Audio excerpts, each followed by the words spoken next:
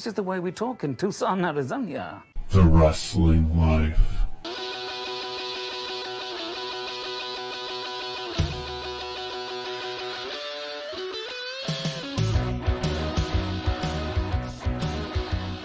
Hey everybody, it's The Wrestling Life. It's episode 351. It is, hey, you know what day it is? What's that? It's Tony Starr's birthday. It is Thursday, October 19th, 2023. Maybe the 20th by the time you hear this. I don't know. I'm Ethan. Welcome, Grab fans. I'm Liam.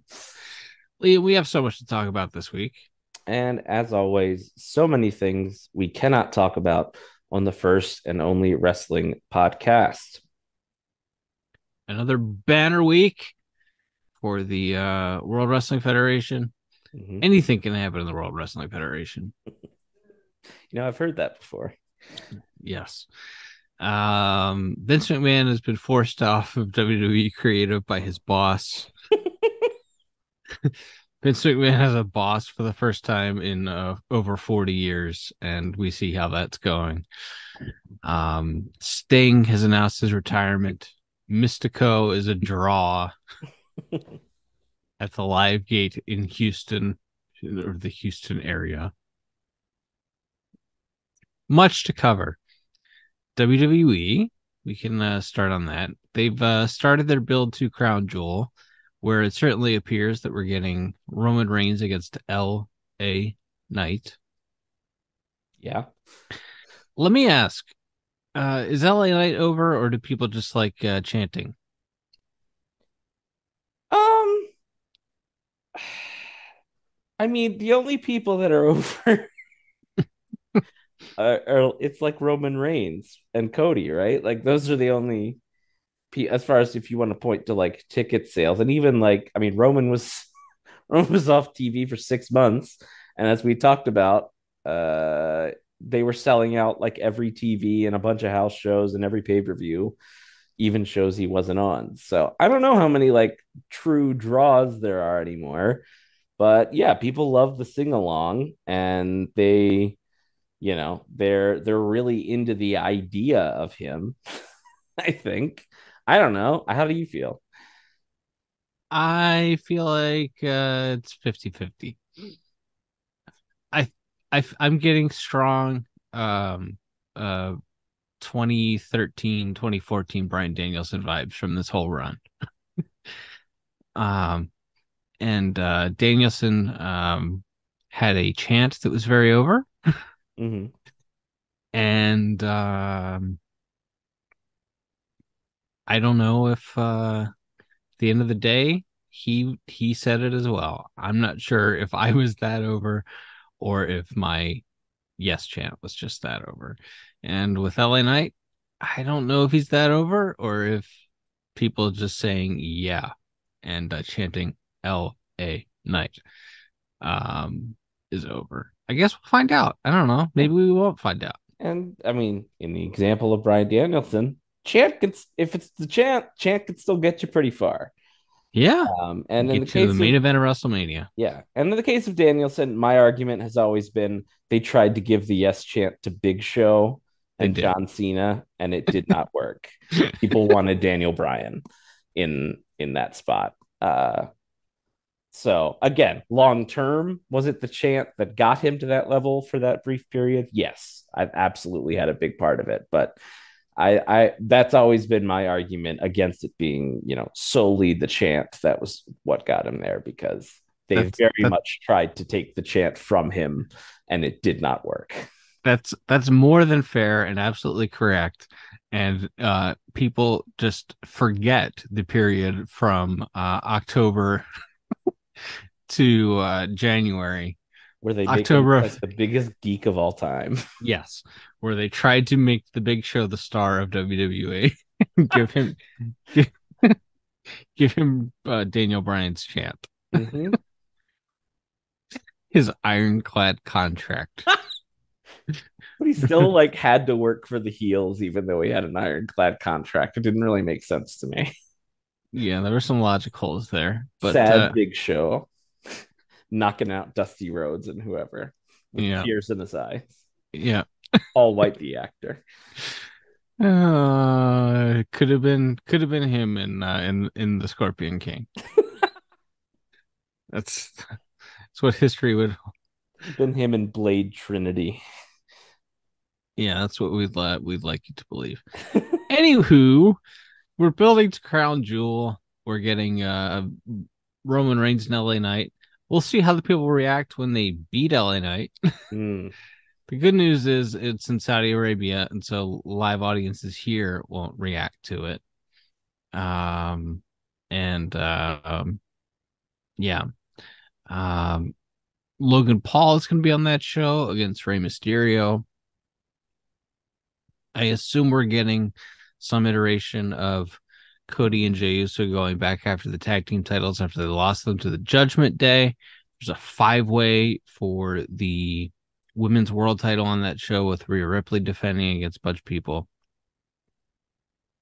Bianca Belair has been advertised for that show. But so far, the only official matches are the women's world title match and the men's world title match with Seth defending against Drew, who has definitely still not turned heel yet. He's thinking about it. He's been thinking about it for a good 6-8 weeks, 6-8 months. Actually, he came back first week of July, I believe, because I was at the show. Oh, And it's been nearly 4 full months of Drew thinking about turning heel. Yeah, they switched Kevin Owens to SmackDown. They switched the tag team titles off of Cody and Jay. I don't mind hot shotting a title every now and then because at least something happens on these shows occasionally. What do you think of the decision to take the tag titles off of Cody and Jey Uso after 9 days? I mean, yeah, I don't. Neither of them, for where they are going, need the tag belts. So, there's really no reason for them to have like a long reign as champions. Um, Tag belts don't feel particularly important. Which I know Sammy and Kevin talked about that after they had won them and been champions for a little while, that they felt like they were like letting everyone down because the belts felt really important when the Usos had them for 2 years, and then they didn't feel so important this summer, which I wouldn't necessarily blame on Kevin and Sammy as so much as WWE does. Still, even under this brave new regime of Paul Levesque, doesn't care about tag teams. So, yeah, I don't know. I put him on the Judgment Day. You're doing Judgment Day intrigue every week. You got like 8 guys, and well, like 4 guys in that faction. You can mix and match. So there's more to do. Like Cody being a tag champion going towards as we get closer to the Rumble and Mania and whatever they're going to end up doing there. Just didn't really seem to serve a purpose other than to kind of do, like you said, just something a quick switch and then a switch back just to point to something over the last like 6 weeks of WWE television and be like, hey, something happened. Can we maybe the tag belts didn't seem important because like Kevin Owens was hurt for a month and they didn't take the belts off of him, and Vince McMahon hates tag teams and and is not a Sami Zayn fan, and maybe that's why like they main evented WrestleMania and then they had a pretty forgettable 5-month reign with titles or whatever it was. Yeah, I mean, this happens to a lot of WWE baby faces who win a big match at WrestleMania, which is that WWE has this habit of they're a little forgetful, and they forget to set up any challengers for the new champion after they've won the belt.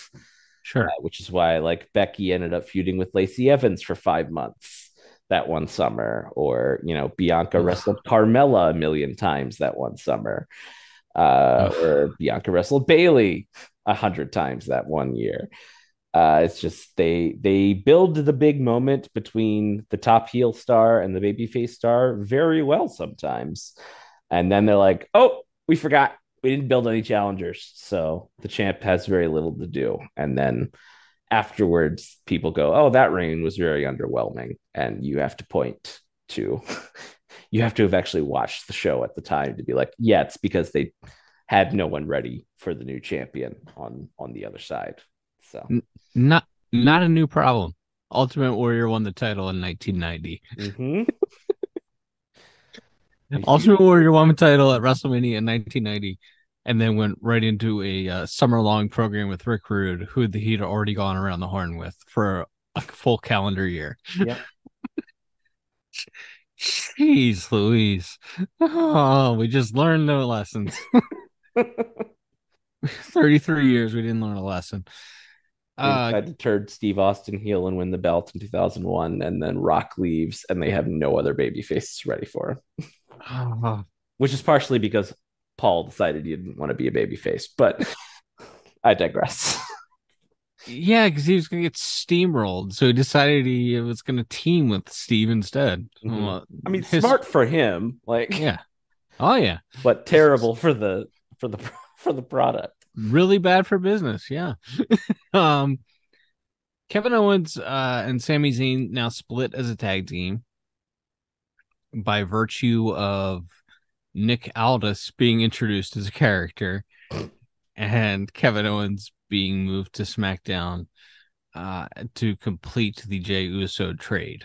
Because hey, at least they closed that I don't want to say logic hole, but I don't know.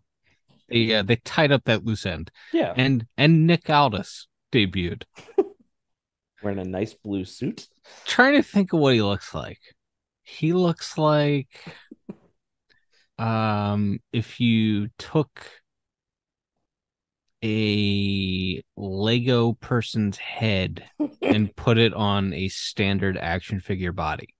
Mm-hmm. That's just what immediately comes to mind. What do you think about Nick in that spot? It's fine. I don't think he's any more or less charismatic in that role than Adam Pearce. And Adam Pearce has been on this show for 6 years now, seemingly, and is in every other segment. I think Adam's a really nice guy. Yeah, no, nothing against him on a personal level. And I think some of the backstage segments, like him and Chelsea Green, he's actually pretty like understated and funny in them. Yeah, I think he has his moments, but yeah. not his level of talent as a speaker does not equal the amount of time he is on screen. I would 1,000%. And that's kind of my opinion. Like, I think Nick Aldis has a certain air about him. I understand why people like him as this throwback, but he's not a wrestler now. So, like, I don't know. I guess he's just like, it kind of feels to me like when they made Spud the 205 Live GM, and he's just this very like, well, we can't use William Regal on television for a little while longer, so we'll just put Aldis in this role and have him do it. I guess, I don't know. Good for him finding a job that doesn't involve having to work for Billy Corgan. But yeah, didn't of his household. He is a distant number 2 of who I would be hiring and putting on SmackDown right now if I were Paul Levesque. It's really quite something. Well, Mickey is headlining Bound for Glory this weekend against Trinity for the Knockouts World Championship. So sure. I don't think she's signed there though. Yeah, I don't. I think you could. I think you could sign Mickey if you wanted to. Good. All right. Okay. The biggest story to me of this year, besides the merger going through, Vince McMahon has been relieved of his duties as being involved in WWE creative, and we kind of mused about this a couple of weeks ago, and we're like, suddenly Johnny Gargano's on this show, Tommaso Ciampa's on this show, Big Bronson Reed is on this show. All these people are on the show, but they still have the weird branding nicknames Austin Theory is no longer front and center on the show. He's like Grayson Waller's sidekick. Mm-hmm. And reports were that after the merger went through, Ari Emanuel, who was apparently he's maybe the most famous Hollywood agent ever. And I remember going back 10 years reading about how he was one of the few people that Vince McMahon would actually take input and advice from. Mm-hmm. And now Ari is Vince's boss, and he's said, stop meddling in creative. Let your son-in-law, who's definitely still married to your daughter, let him do his job. And whether or not the product is better or not, I don't know. But I think Raw and SmackDown make more sense. And there's 5 things announced for the next week's show at the conclusion of the previous week's show. And those things happen after being announced. Yes, and there's a wide array of talent used. And like Tegan Knox gets on TV. She was on NXT this week. She was on Raw this week. Becky Lynch gets on TV. John Gargano and Ciampa get on TV. It's a wonderful variety show, I believe.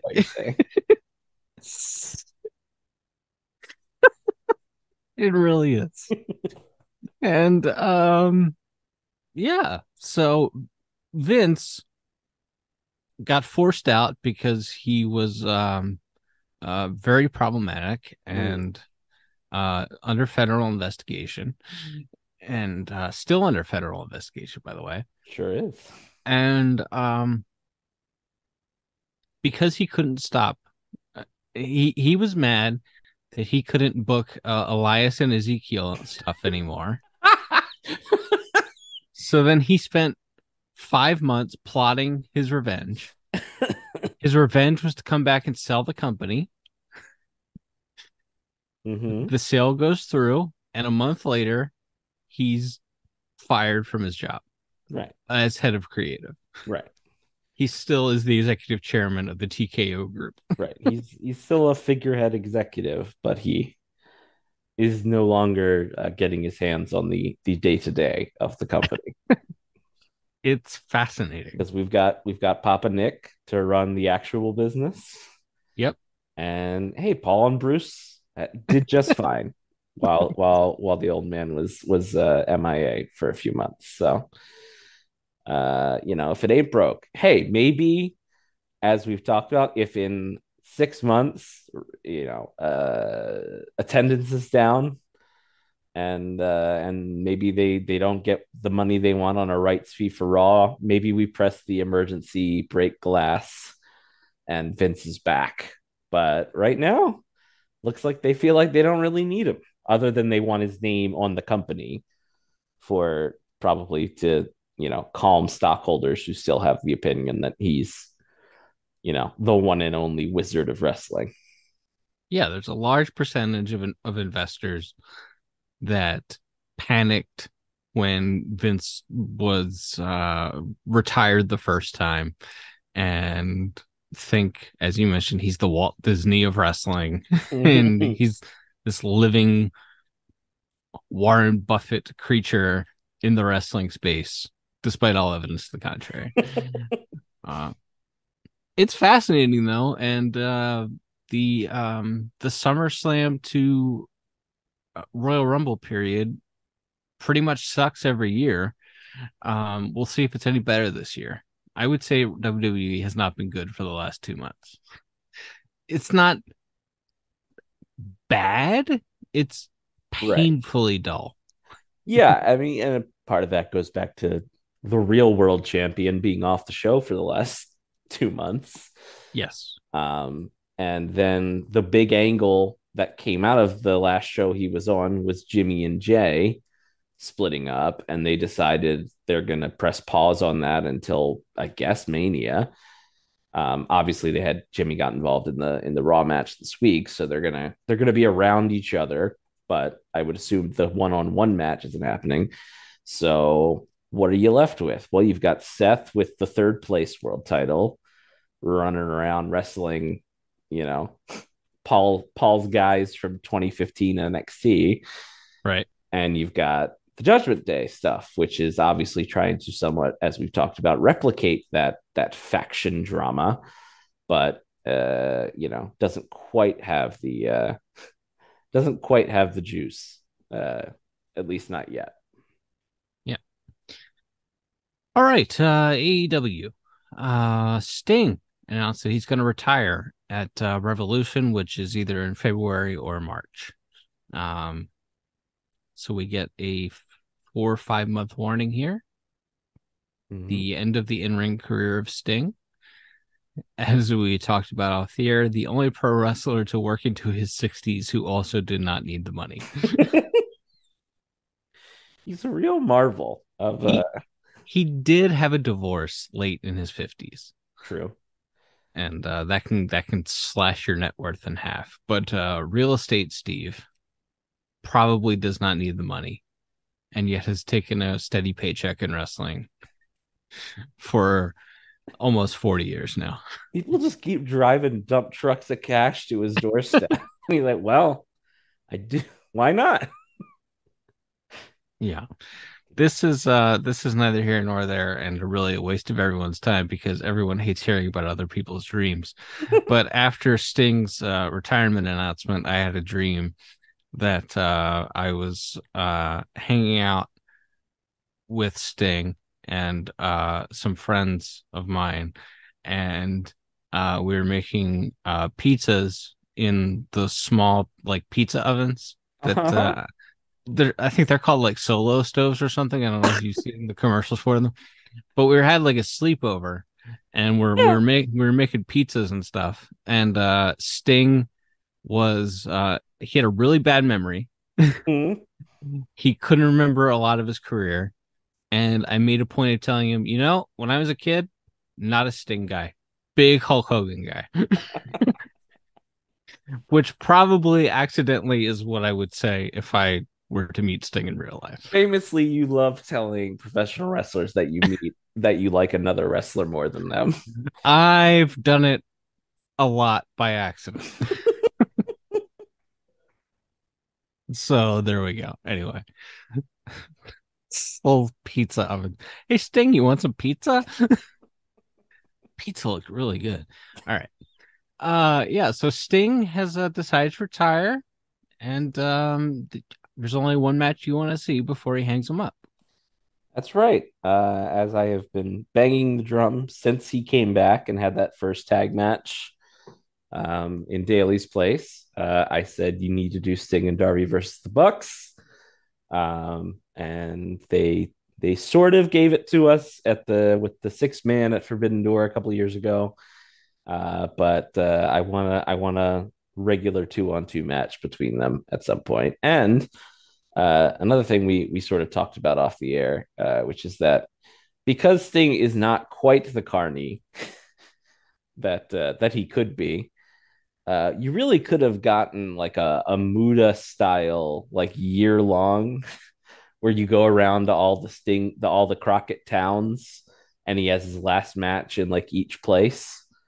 Yes. But and I'm sure he'll wrestle a couple times before that Revolution show. They're obviously setting up something with him and Darby against Christian's guys right now. But he's not stretching it out as much as he probably could have, and he's not going the Steamboat or Flair route and privately promoting his own retirement. He's just gonna wrestle in AEW and then call it quits.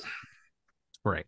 He is got his daughter-in-law, I believe, a job in the office. Mm-hmm. He's on the convention circuit. Mm-hmm. Well, I'm sure if he wants to be an ambassador, that he can still earn a nice check there, as Paul White has proven. You don't have to really do anything. They make poor Paul White do commentary most weeks. Yeah. Or they did for a while. I guess he hasn't been on in Yeah. most weeks. Yeah. AEW for whatever reason is very against on-screen authority figures, but you could find a role. I mean, he wouldn't have to go to TV every week. Like he doesn't have to be a WWE style authority figure, but you could have it send a camera to his palatial estate and wherever. Does he live in California still? I think he lives in Texas. Okay. He may. It's Probably has a weird. couple houses, right? Yeah, he may live in Texas and California because his son was like a big football star in high school and like recruited by a bunch of colleges, and I think he played in both California and Texas. So could be any number of 1,000 places.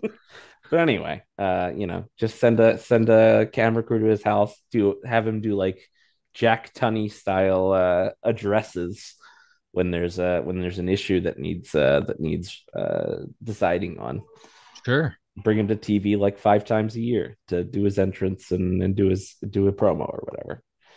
But yeah, heck of a last little renaissance. I'm glad his career didn't end getting hurt by Seth Rollins and then spending the rest of his life standing at WrestleMania Access next to Brutus Beefcake and Greg Valentine, which is how they were using him after they put him in the Hall of Fame.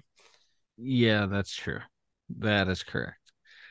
Um, the discourse this week pretty painful online about Mystico. AEW brought in Mystico for Rampage this week, taped the same night that Dynamite was taped this week in a Houston suburb. It's another reason why I assume Sting lives in Texas is because he was on this random show in Rosenberg, Texas, announcing his. Anyway, Mystico moved 2,000 tickets, and no one online will shut up about it. It's a weird deal because yeah, they did also discount tickets going towards that final run, which I'm sure helped. Sure. And I feel like that's something if we haven't talked about it on the air, I know we've talked about it off the air, but they have increased their ticket prices over the last. I mean, even the shows when they've come through our neck of the woods in Baltimore and DC, they were pretty affordable when they were first coming here, and they're pretty much in line with maybe not quite WWE prices, but they're pretty. It's not a cheap night out, especially if you're a family of four or something. So the mythical family of four, sure, cannot go to wrestling for less than $1,000. Correct. But yeah, so Mystico moved some tickets, which was funny. Like I don't know why anyone's upset about it, other than that they only ever saw him as Sin Cara in WWE, where he didn't try to. He didn't try. I think it's fair. I think he was there to make his money, and also they tried to force him into their very narrow way of how someone should work and wrestle and speak, and they cut the legs out from under him very quickly. Yes, and they gave him that stupid lighting. He couldn't do a promo, right? And they chose not to get him over. So. Yeah, they pretended like they were trying, but it was very clear when your first program is with Chavo Guerrero. Yeah, they're not trying. They're not trying to get you over. No. But yeah, other than that, I don't know. Hey, I guess it's also significant because this is the first time CMLL and AEW have worked directly together. Yes, they're mad at AAA now for some reason. Yes. Well, maybe if Conan learned to keep his mouth shut. I mean, they hired his goddaughter or whatever. What else? Who's not good at anything in wrestling? Like, what else do you want, Conan? Who are you disparaging there? I'm not. Taya Valkyrie. Yes. Why else did you hire her if that wasn't to try to make AAA happy? All I know is she was on TV twice a week, every week for a good 6 months there. Mm-hmm. And now I haven't seen her in so long. I literally forgot who she was. But hey, I saw I think it was Kevin Kelly talking about how like Rocky Romero is quietly the most the most successful deal maker in modern pro wrestling as far as getting people to work together. Sure, Marty It's like, Scurll and anybody here. yeah, not a great guy maybe, but makes a lot of deals. Like, Rocky is has a reputation as being one of the nicest guys in wrestling, and he also has a lot of very problematic friends. true. True So on both accounts. yeah. So and I don't know the guy. So I can't really comment. Speaking of our friend Kevin Kelly, demoted. Demoted from the on the collision announce team. Tony Schiavone is now doing play by play, and Kevin Kelly is third Also mic. there. Third mic behind Tony Schiavone and Nigel McGuinness. Well, we were talking about this off the air. Uh, his perhaps problematic personal beliefs aside, I still really like Kevin Kelly as a commentator. There are things about his time in AEW that I think got him off on the wrong foot, like him not knowing half of the roster's names. Yes. Um, so I don't blame AEW. I don't blame Tony or the AEW management for being unhappy with Sure. him as a commentator, but I think he's very easy to listen to. I don't think Nigel is particularly good, and I don't think he's ever shaken off some of the WWE commentariness of himself. I would strongly agree with that. I think Nigel can be good. I Mm-hmm. think in AEW at times he has been good. Sure. I think he has a lot of WWE habits that he formed on commentary that no one has broken him of. And he's not as good as he used to be, or as good as he could be. Right. Correct. But in general, I still think a Kevin Kelly and Nigel show pretty easy to listen to. Doesn't make me want to pull my ears off like when Irish Guy and Corey Graves are yammering on SmackDown every week. Oh gosh. So I don't I feel a little sorry for Kevin Kelly. But as Tony Schiavone told the story, he told Tony Khan he'd like to try being like a lead play-by-play guy again and suggested Rampage.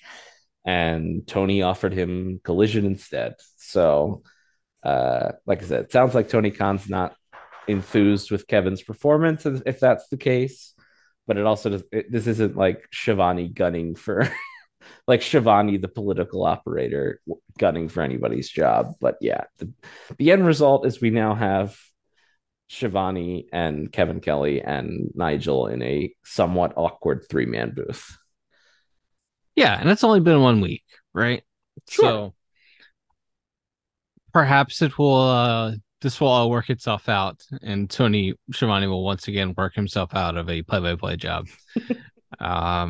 Maybe Kevin Kelly ends up on Rampage. A million different ways this could all shake out. But yeah, I don't think Kevin did himself any favors coming in, and as you mentioned, not knowing any of the talent and not doing his homework. And that's hard to recover from. You get one chance to make a first impression, blah, blah, blah, blah, blah, other cliches. Yeah. And I think it's important that they have other people besides Excalibur that can do a competent job in that company. Ian Riccoboni doesn't want he wants to quote unquote have a real life. He wants to quote unquote have a marriage and quote unquote have a family life, and so he's not interested in a bigger role. Otherwise, he'd be the slam dunk runaway choice. Right. But yeah, we'll see how Kevin Kelly and Tony Schiavone and Nigel McGuinness and Jim Ross is also there. The big 4-man booth for Collision. I guess Kevin was out before the main event this week, and JR was back in there for the main event. And JR got to be on Dynamite with Nick Wayne's mom. He sure did. I don't trust the intentions, to borrow a phrase of yours. Yes. I don't trust the intentions of whoever decided that we needed to feature Nick Wayne's mom on television going forward. You know, I don't either. I don't either. Um, it's not the worst television performer I've ever seen. No, she was fine She's for a adequate. non, yeah, for a non, Not particularly good, but not particularly bad. right. She's not an actor, but she's not the worst person I've ever seen pretend to cry on a wrestling show, I guess. Sure, sure, sure. Okay. MJF and Jay White. This doing anything for you? Not really. MJF as a whole, MJF is trying to move, I think, a little bit out of his shtick, which I appreciate. Like they've tried to give him like a personal issue to cut a fiery babyface promo about, which he's never done before. So I can appreciate that. Um, and they're building out his MySpace top 8 because he needs more friends than just Adam Cole. So they're doing a slow build to him accepting the Acclaim's assistance and them doing an 8-man tag against the Bang Bang Gang at some point. Um, and that will, I guess, be further set up because they're doing the Diamond Ring match between MJF and Juice on the way to MJF and Jay at the pay per view. It's fine. It's fine. I don't think it's the least of their problems right now. I don't think it's been particularly good. I think it's the least of their problems right now. Yeah, I don't. Yeah, it does, like I said, doesn't. It's not lighting my world on fire. I'm glad that Jay White is being used in a prominent spot on the show because it felt like he was in real danger of almost immediately slipping into the cracks of this show when he first got there. But I'm glad he's being used in a more prominent role. The man took to US TV wrestling as quickly as anyone. I guess he had done Impact like during the pandemic and stuff, so it's not like It doesn't count. but yeah, like a real show. Yeah, it doesn't count. It's very impressive how well he adapted himself to US TV wrestling. But yeah, this feud itself not great, not terrible, just it's there. Also, if you draw up a list of opponents that Jay White has wrestled, they're pretty much everyone that I would put on a list of guys that I would not have Jay White wrestle to showcase Jay White's talents. Yeah, like I didn't mind the match with him at Pentagon this week, but that's yeah, he hasn't been given. Commander, Yeah, Gravity, Pentagon. yeah, like he put him with Lucha guys. Now that you mention it, Yeah, it's weird. Okay. Well, there's a big Battle of the Belt special this weekend. mm-hmm. Last note, they've somehow made me not want to see my favorite character in wrestling, which is Roderick Strong, the friend cuck. Oh, those They've segments ruined are it. absolutely dreadful. They've ruined it. Segments are horrible. And like I don't even dislike like what they were doing in the arena. I didn't even hate all of that, and I kind of liked the Kingdom as like these two goofballs on the outside with him. But these pre-tape segments they're doing are just it's just it's like the worst TNA stuff, but turned up to the nth degree. And hey, Sanjay Dutt and Jeff Jarrett are there. Probably a coincidence. Blame a lot of bad things in wrestling on Jeff Jarrett, I guess.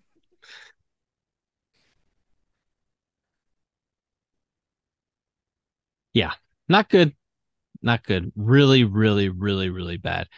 Did they mention the masked figures attack this week on TV? I want to say the commentators did at one point. Okay, Uh, I tuned those guys out. sure, understandable. But again, Jay White didn't really seem. I guess he just assumed it was MJF.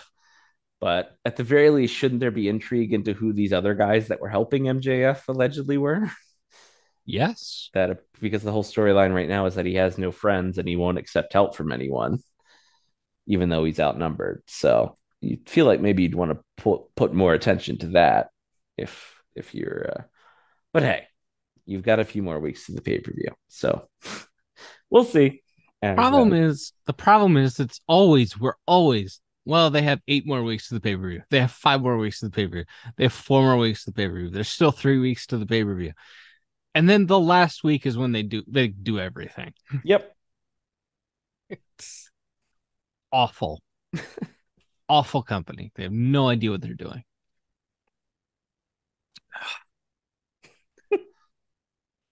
I I understand the strategy because I've heard or read Dave say that in Tony's opinion, and I guess there's stats to back this up, I would assume, anybody's decision to buy the pay-per-view is going to be made in like the last 3 days. So I think in Tony's opinion, that's really the only shows that matters. It's like the last Wednesday and Saturday before your pay-per-view, which I again doesn't make for a fun or like particularly connected feeling television show along the way. But I think that's their feeling is we don't really need to ramp things up or announce matches even until about 2 weeks out. So I will say it feels like they've put like everybody's talking about how they want to shout the world title suddenly. So it feels like maybe they've decided that they should give the singles wrestlers something to talk about and like the point of all of this. Like Kenny's talking about how he's gonna beat all of the members of the Don Callis family, and then he's gonna go after the world title again. So it's like, okay, they're doing little things, but the macro issues have not been fixed. To your point, Yeah, that's fair. Um, NXT every week. Not a particularly great show, but very easy to watch show and logical show. And they have a 2 week Halloween Havoc special coming up. So we're getting Carmelo Hayes and what's his name? Lonnie Donegan for the Ilya Dragunov for the NXT title for the third time. We're gonna get that on night 2 on Halloween night itself. And Becky Lynch against Lyra Valkyria this week. The stereotypical Tony D'Angelo and Stax will be defending the tag titles against Chase U. And the debut of not Brian Pillman Jr. Lexus King. He sounds like a credit bureau. he does. There's some what it's his stepfather's last name and his sister who passed away's first name is how they got here. Yeah, it's okay. Sure. I don't know. We've probably talked about this off the air. Look, it's amazing that Brian Pillman Jr. isn't a murderer. Based on the upbringing he had. He went through a lot of terrible stuff. If you ever watched The Dark Side of the Ring about Brian Pillman Sr., you know some of it. So I I treat a lot of things that he does and says with kid gloves, I think, because I have some sympathy knowing the sort of upbringing he had. That being said, I've never really seen anything from him as a pro wrestler that made me want to see more of him on my television screen. So, best wishes. Hope the fresh coat of paint in WWE does something for him. But I mean, who are we talking about here? Yes. Yeah, I think that's more than fair. Impact has Bound for Glory this weekend. Dozens of people will be watching that show, and I think that's probably we've covered about all that needs to be covered. A lot of people, most of whom don't watch the show, will talk about how stacked their roster is. Yes, I love hearing people talk about how stacked the Impact Women's division is. It very well may be. I'm not disparaging any of them. Of course, I respect them all. Being the chief woman respecter of this podcast, but it's just like nobody watches it. Like we know how many people watch these shows, and it's nobody. Correct. All right, that was Liam on Impact, Mhm. and It's more me shitting on the podcasters and the tweeters for lying and pretending they watch Impact. that's fair. That's fair. Speaking of NWA, claims they have a television deal with the CW, Mm-hmm, mm-hmm. so that's cool. All right, well, let's get out of here. This has been episode 351, and once again, to timeless Tony Storm, happy birthday. Yeah, happy birthday. And to many more of these weird little art house short films that she and RJ City are producing. I got no problem with them. They're during commercial breaks. Yeah, they're fun.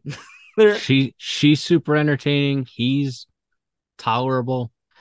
that's the other thing too. Those Adam Cole comedy bits are not funny, and they also go for like 5 minutes. Correct. She's in and out in like 90 seconds. So even if it's like not a great bit, it's really short. And also she's funny and RJ City is very funny. So it's like it's a pretty low bar for them to clear, but it's like, yeah, it's they get in and out, they don't overstay their welcome.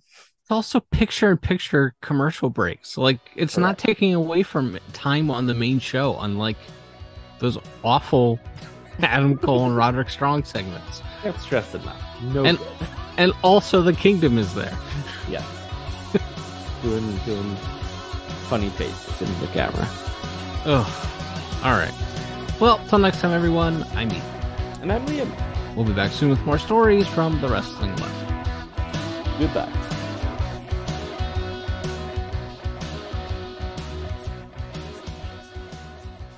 Thanks for listening. Don't forget to leave us a 5-star review on Apple Podcasts. Now, here are this week's bonus features.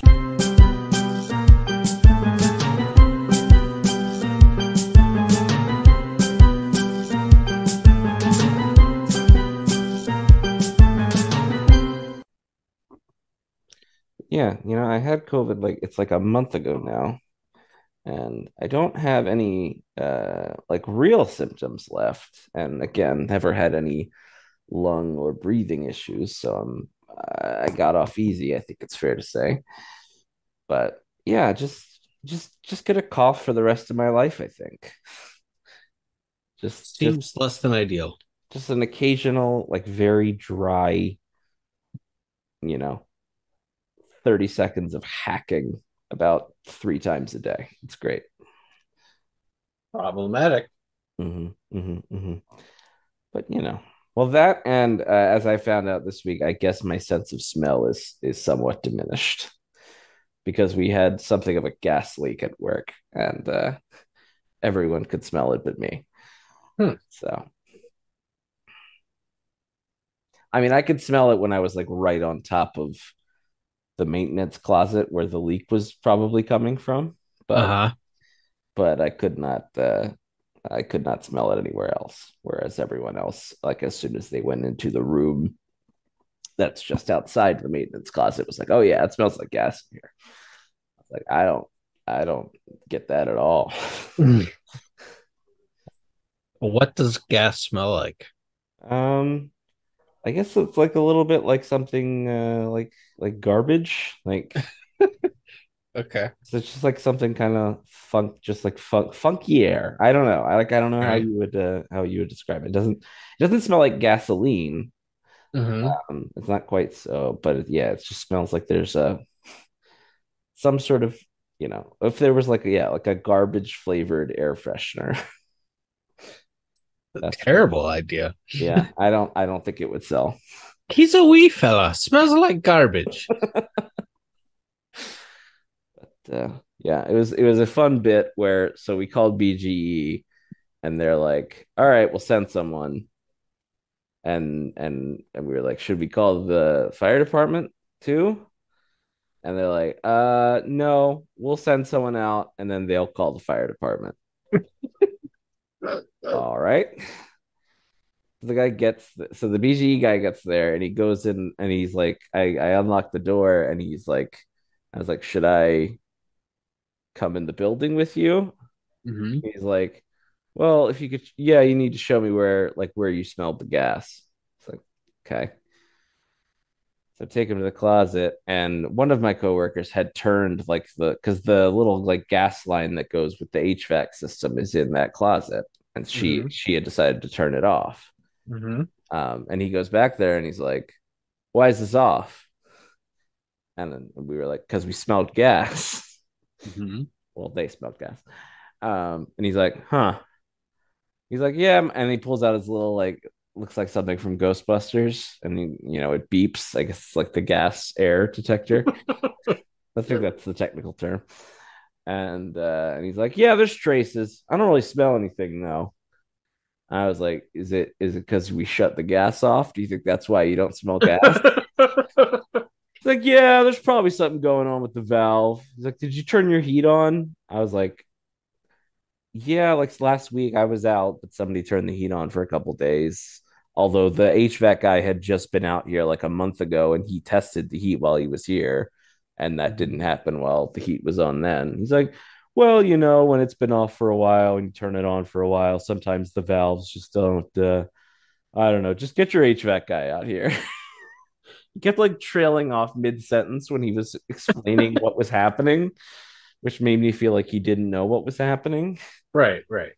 And then we get so he goes to like walk back outside, and the fire department is there in like full gear, and Hmm. uh, and he just goes, "Never mind," and he walks to his car, and the firewoman just kind of goes, and then like turns around and goes back to the truck, and then she's just kind of standing there and she's kind of looking at me and my coworker, and we're just like, do you want to come in and like check things? And she goes, well, he already did, so they just leave. And so that was my adventure. And then our HVAC guy came and was out here all day and spent the first 4 hours telling us that it wasn't something with the HVAC system, and then he had to leave to get a part, and then he came back and after a few more hours said it's fixed now. So I don't know what he fixed, since he had told us that it wasn't the HVAC system earlier, but allegedly it's fixed now. So we shall see. Why is everyone incompetent? It's a great question. Yeah, that's horrible. Got these falafel hot dogs. I got these refrigerated protein bars. Hmm. I don't know how anyone ate protein bars before these refrigerated protein bars. Well, if you got the ones that like had more sugar than an actual candy bar, Yeah. like a Cliff Bar or something, those weren't bad. I don't Yeah, think they those were doing much for your health, but they taste good. yeah. The Gatorade mix one that's like pretty delicious also. And it's like 700 calories. And as you mentioned, more sugar than a pint of ice cream. Did you watch the new Frasier yet? I watched episode 1. Okay. I think the third one was released today. Okay. Will you Um, watch episodes 2 and 3, or were you one and done? I will at some point. Yeah. I just episode 1 was available on YouTube, and Uh, 2 and 3 um I would have to go to the trouble of opening the Paramount Plus app and figuring out the password and signing in, and like that's the level of not into it I am, that like I can't be bothered to sign into an app. which I think speaks to the way that this show has not been able to enthuse you, the world's most renowned and number one Frasier fan, Yes. into figuring out his email and password for an app. Yeah. Uh, Yeah. Well, it's also like so we had a Paramount Plus subscription because we're for as an add-on to like Walmart Plus, which is their version of Amazon Prime where you get like free shipping or whatever. So it's like I also don't know like what tier Paramount Plus subscription we have. I don't know if it's ad for. I'm definitely not sitting through ads. So it's like, well, then am I gonna if we get the base subscription for free, am I gonna spend another $5 a month to watch this program without ads? I don't know. I really can't be bothered. I will at some point be bothered and finish these. The first episode was not so bad that I was like, oh well, that's enough. That's But good. but also, yeah, I'm not like chomping at the bit to see the rest. Right. Fair enough. Well, we'll stay tuned. The same bat time and same bat channel. We'll see if you muster up the effort to watch new Frasier, or just continue to watch reruns of old Frasier in the middle of the night. Well, the problem with that is that tonight marks the beginning of the Hallmark Channel's countdown to Christmas. It's October. It certainly is. And 24 hours a day until the end of the year, they will be playing Christmas movies from now until December 31st. That is unhinged. That should be illegal. So my dream television block of Frasier, Cheers, and Reba is over for the year. Wow. Yeah. Yeah, I'm bummed. I'm pretty bummed. Yeah, great. All right. Well, hopefully I wasted enough of your time. Yep, that'll do. All right. Love you, pal. All right. Love you too. Bye. Bye. I try to keep on keeping on.